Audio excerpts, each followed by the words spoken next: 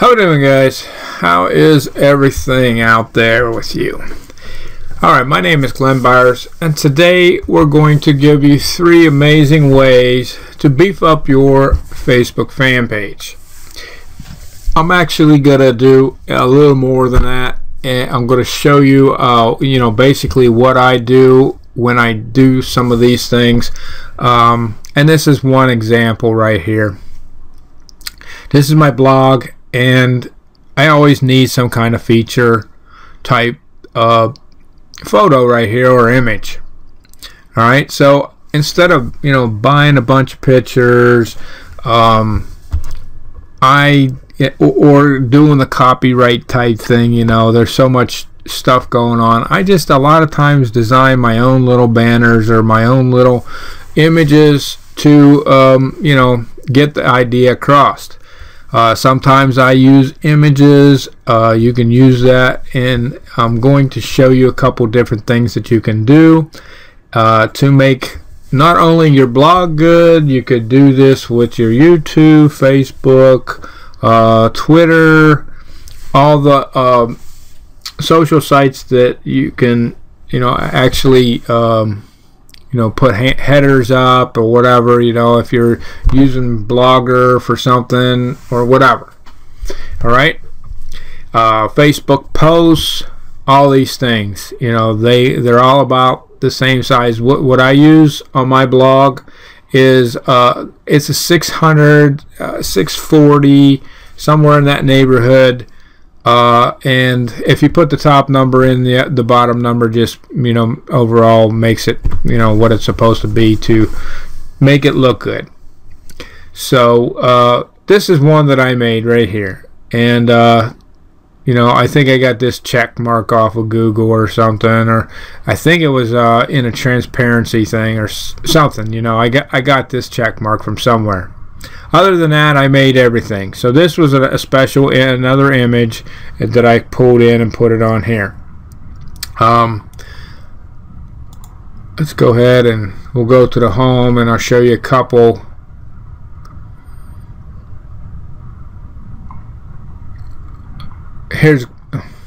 They're smaller, okay, you have to go to the post to actually get the full size. But this is one I did just the other day. And this is just basically an image of our place and the motor home. I was writing a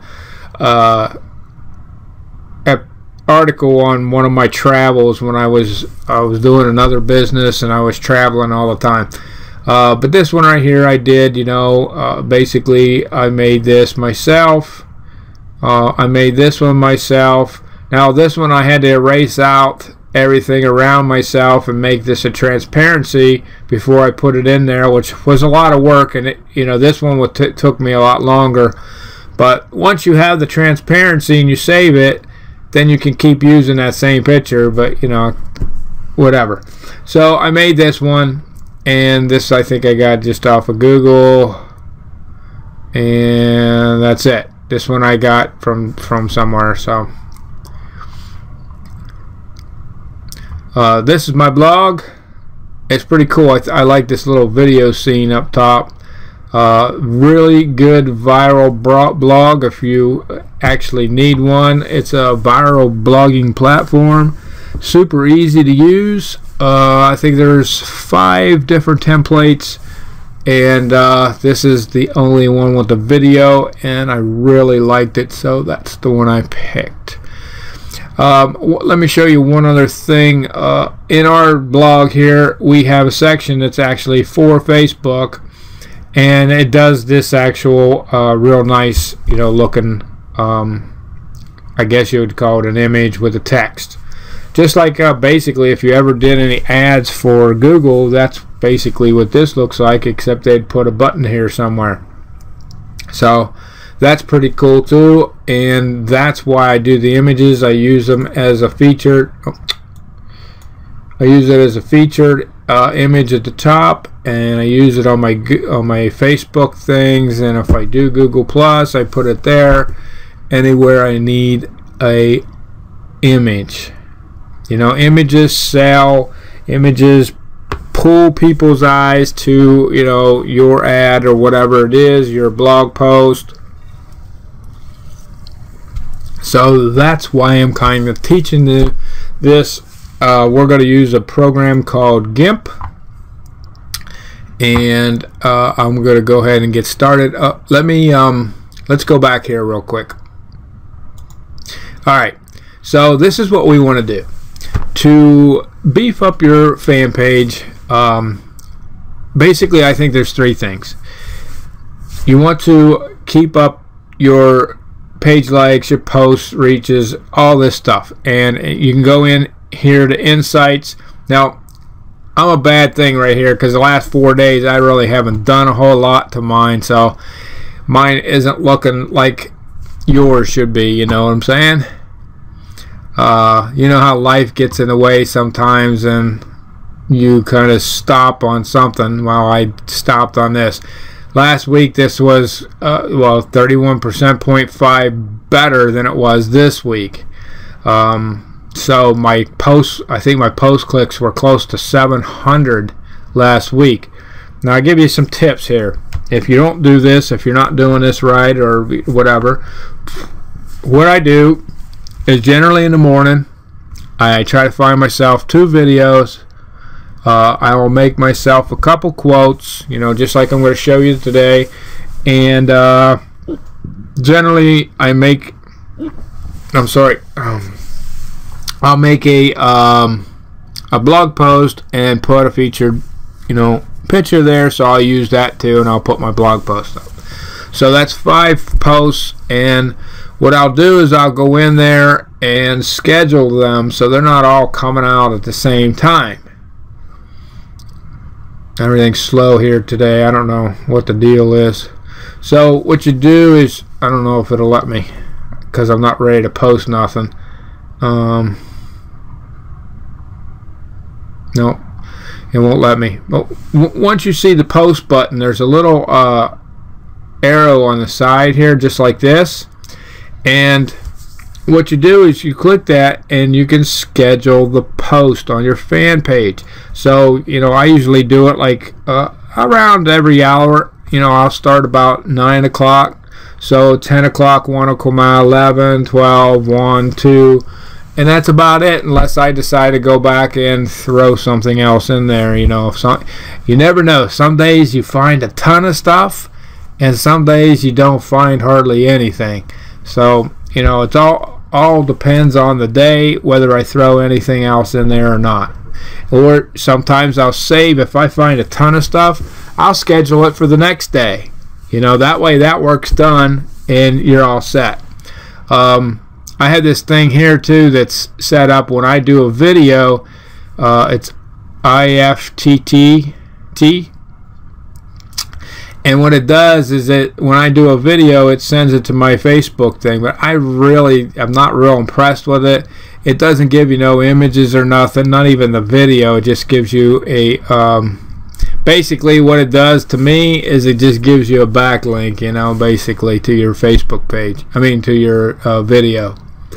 So that's about it. You know, keep that current, and this banner right here, I would suggest changing this cover banner a couple times, maybe like every couple months, you know, because once you do, sometimes people will, I don't know, they slack off, they got so many things to do too, so they don't come back or whatever. If you change your banner here, and sometimes people will see that when it goes out, they'll see that you changed your banner and they'll come back and check, you know, what you've done to the page. Have you ever gone, you know, like somewhere new, somewhere you've been, and then all of a sudden, you know, somebody else took it over or they revamped it and you went in there, it's like, wow, you know, wow, that's nice. Well, that's what you want from your customers. You want to wow them a little bit, wake them up a little bit, you know what I'm saying?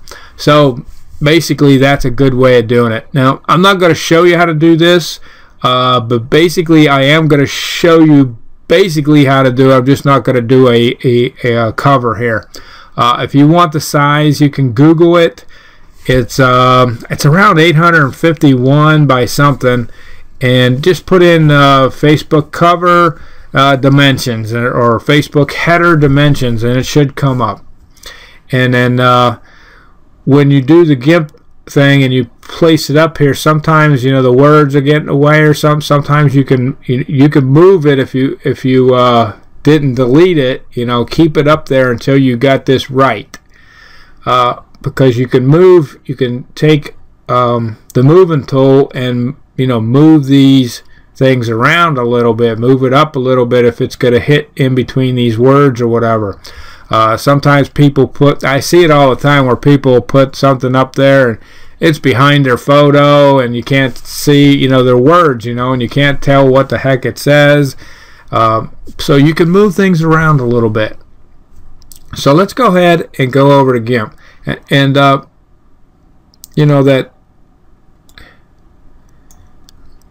let's see that, boy, this thing's moving slow.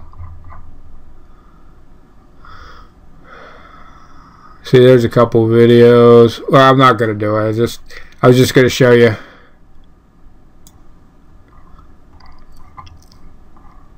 Here it is right here. Oh, man, this thing's jumpy. Here's a couple things I did, too. They're just little buttons for this particular app, and I did those. Here's that one from yesterday, and here's a couple that I did, you saw. So you can use these things and not have to worry about running around finding all kinds of images and stuff like that. If you're going on vacations and stuff and you have pictures on your computer, you can pull these in and put words on there, quotes or something, and you won't have to be worried about copyright. Don't worry about all the copyright rules, because you're basically making it yourself and the pictures are your own, so you have no problem there. Alright, so let's go ahead and take you through one of these. Basically, once you get it down, and I think what I always tell my people, like I do a lot of videos on how to and like landing pages and stuff. I show them how to do landing pages and stuff. And what I tell them is, once you did it once, go back and do it 3 or 4 times, and once you do that, you got it down. You can do it in 5 minutes like I can. Bam, you're done. So after this, maybe you want to take some notes on exactly what buttons I'm pushing and stuff. That's the main thing, trying to figure out when you're doing a new program, trying to figure out where did he go, and then if you have to go through the video 20 times, that's not going to help you. So if I say, I'll try to say everything out loud so you can at least write it down and get it to where you can just plug it in and go ahead and do one of these without seeing the video 20 times. So first thing is up. I had already did these 2 colors before I pulled this in. So what I did is I went up here and I hit new, but I already had these colors fixed. Okay, these are the colors I want to use, and I already had them fixed. So what I like to do a lot, I do it a lot, is I use this blend tool. Alright, it looks like a little book basically. And basically the 3 tools I use are right in a row, and this is the move tool. If you hover over these things, it tells you what they do. So basically the 3 things that I use are right here: blend, it's a fill bucket type thing, and I'll show you how that works, and then the text. And then if you want to move something around, that's it. So basically there's 4 tools that I use, and that's it. Alright, so if you need to fix this, all you have to do is click on it, and then if you want a different color, you pick the different color and hit OK. It'll change. But you have to do it before you put this up here. If you don't, then you have to just start over, start a new one, and start over. So we're going to use the blend tool, and it may make some mistakes here, and sometimes I'm going to do them on purpose. So basically, you know, that you can learn what to do once you make a mistake. A lot of people, you know, when they do these videos, they're so perfect and, you know, they got it all down, but then when you go try it, it's like, okay, I did this, now what do I do because I don't like it or whatever. You know. So let's go ahead. I'm going to blend this. Let's double click on that, and it has different shapes that you can do. I like radial myself, and basically I go and try to get around the center, and bam. You know, see how easy that is, and that's pretty good looking, right? So now I can come in, change this color. Let's change it to white. Hit OK. And I got a little quote here that this is the one I wrote.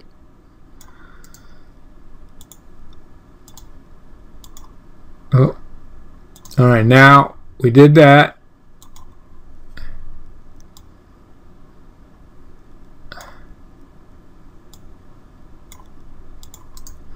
Sometimes when you paste this stuff in, it doesn't work as good.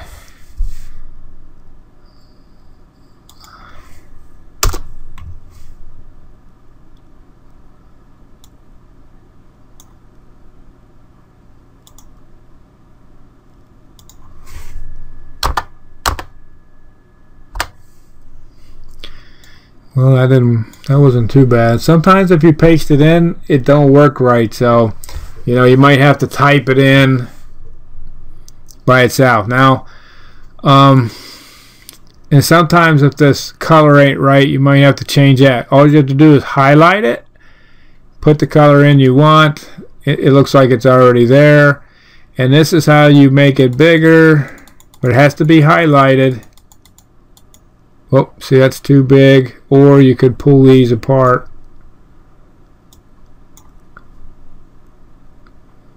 Alright. I don't know if I can fix this now. Oh, I could. Cool. That don't look too bad. Let's see. Let's see if we can get it a little bigger.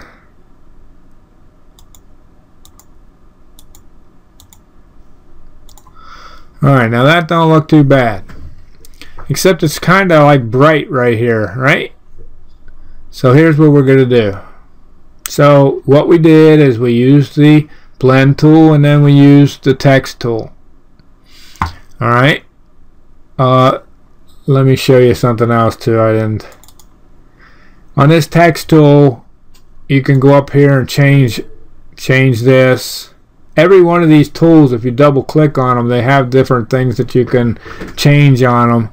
Generally I use this bold one, but it'll probably make it too big. I figured it would. Let's see if I can go a little smaller maybe.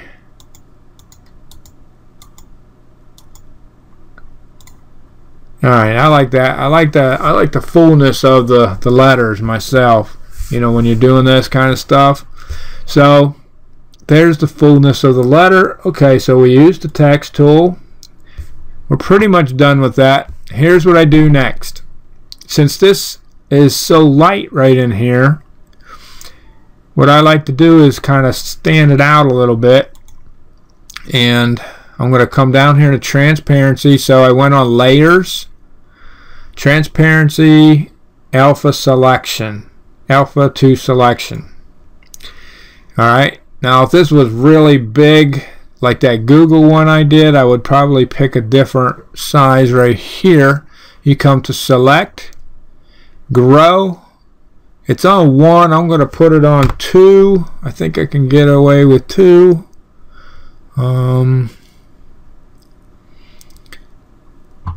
And hit OK. Now I want to change this white to black. We're going to put like a border around that. That's what this does. So black, and we want to pick this tool right here. Now I'm going to make a mistake on purpose, right? So I'm going to hit that. Oh, I made a mistake. Come up here, undo, undo. Because sometimes this, when you do this with this tool, it is a little temperamental, especially when the things are little. Alright, so that did pretty good. But on all these things, you have to do the inside thing. This is where it gets hairy.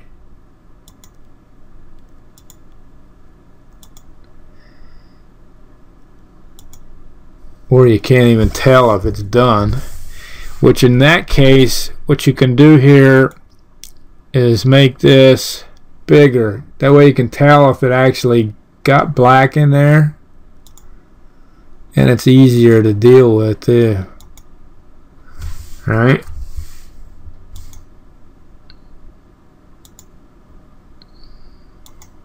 I'm doing pretty good usually. Oh, I had to say something.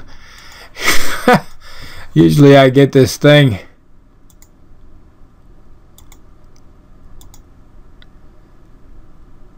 These little ones are hard.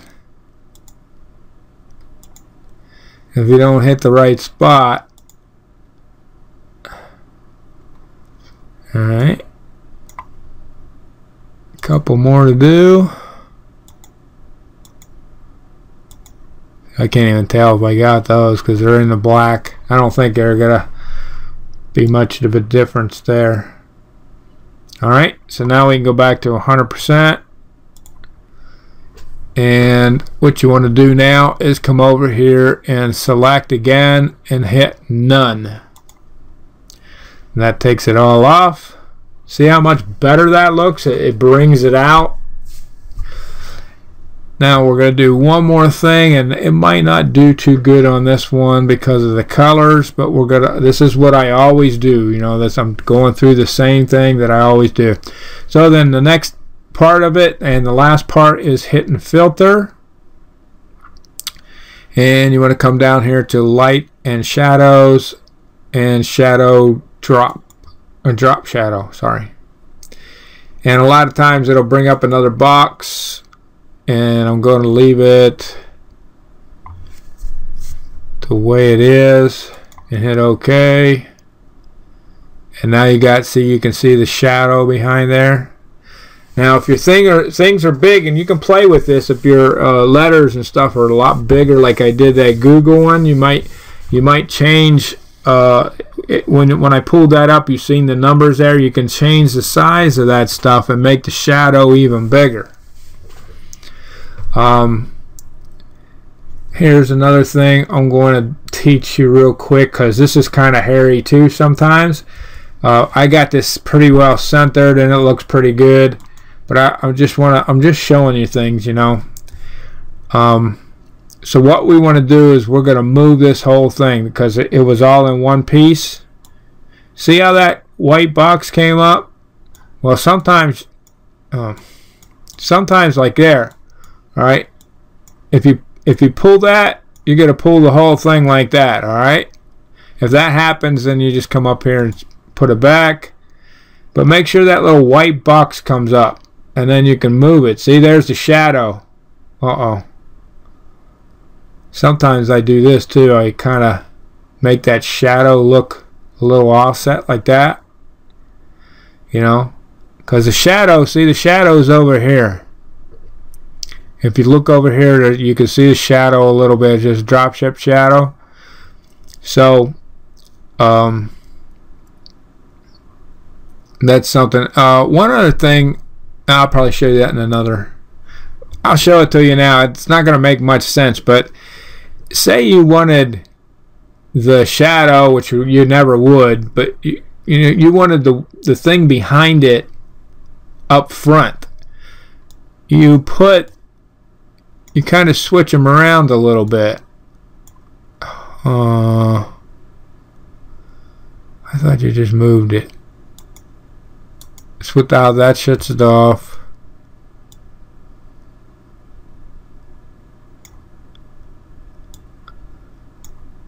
Huh. There's a way of doing that. I think you just move it, but maybe not.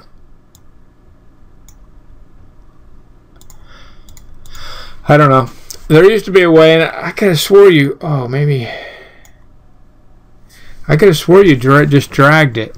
But anyway, you can move things in different areas. So, you know, maybe something went on wrong. This is pretty cool. This is the way I do things. That's how easy it is. We're going to do one more where I'm going to pull an image in. We're going to say new. We leave it at the same size. Let's do another one. I want to know what the white background. I don't think it'll matter, but I just want to make sure. Say okay. White background. Alright, so let's find an image.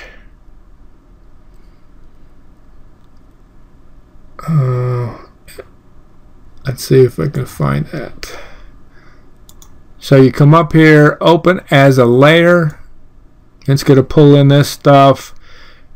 And a lot of times, for some reason, it'll come up on documents. Make sure it's in pictures. And it's not real easy to find stuff in here. There's no search, which I wish there was. I think this is it right here. It does give you a preview. So let's pull this in. It's small. Let me see the other one. Maybe it's a full size. It's small too.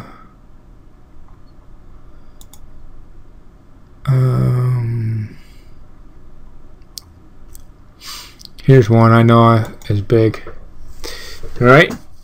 So we're going to pull this picture in, hit OK, open, and now there's your picture. And the way you go, you can basically put this in here like so. And I got another quote thing down here, I think. Copy. If you take quotes from somebody, like this one came from Les Brown, give them, write down Les Brown on the thing. Make sure they get the. See, I made a mistake. It's on black. We want it to be white right there anyway, or yellow. Let's put a yellow. That'll punch it out. So this would be a Les Brown one. I would just come over here and maybe even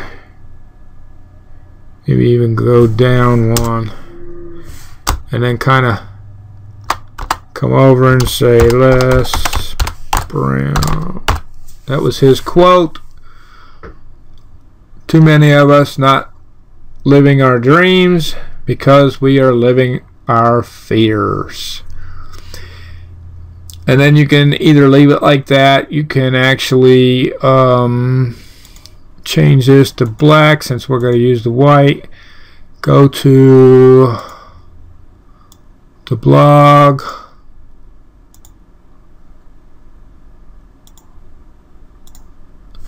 And if you want to put your blog post in there, your blog URL in there, then you do something like so. That's it, guys. That's how easy it is. I think the hardest thing about pictures are finding them. Once you get so many pictures on your computer, it makes it really hard to find those pictures in there.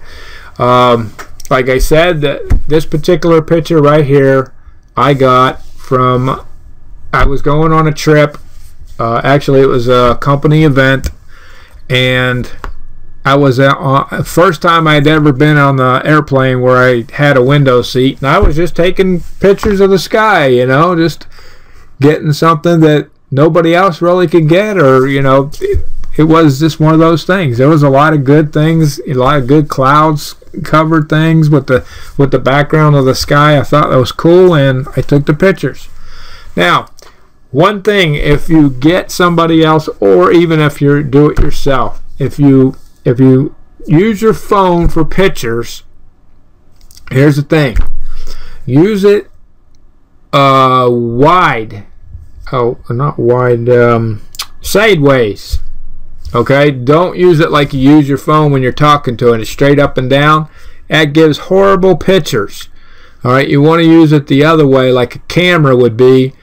and that'll give you a decent sized picture the decent way, and you know, you'll be able to use those pictures. So if you have friends or whatever, and they're going to, you know, wherever, maybe California or wherever they're going. You know, I live in Florida, so that's, you know, that's not very sensible for me. But if they're coming down here from Florida and you're from Massachusetts or whatever, you know, and then you want some beach scenes or you know, some really super nice sunshine, you know, like sunshine scenes or sunset scenes, you know, have them take the pictures, and make sure you tell them to take it like a camera and not straight up and down. Because I see that on Facebook a lot. These people take their pictures straight up and down, and they're like, that could have been such a nice picture, but it's so stupid because it's so little and wide. I mean, narrow. So that's a hint for today. And man, guys, I hope you really appreciated this. If you need a blog, let me know on my blog. If you go to my blog, I'll have a place where you can get this wonderful blog. It's a viral blogging platform, and it is awesome, guys. It gets your posts up there. The whole thing about this is there's many people on this main link, which helps us as far as Google coming to see our stuff really quick and getting it put up on #1, or, you know, getting it indexed so we can get traffic to our sites. And there is a ton of good stuff to this thing. I couldn't even go through everything without spending another half hour. So check it out. You can come check out my blog and see what it's like. And hey guys, I appreciate you. Thank you for stopping. I hope you held out the whole time, and I hope you got some good value out of this video. I appreciate you. See you later.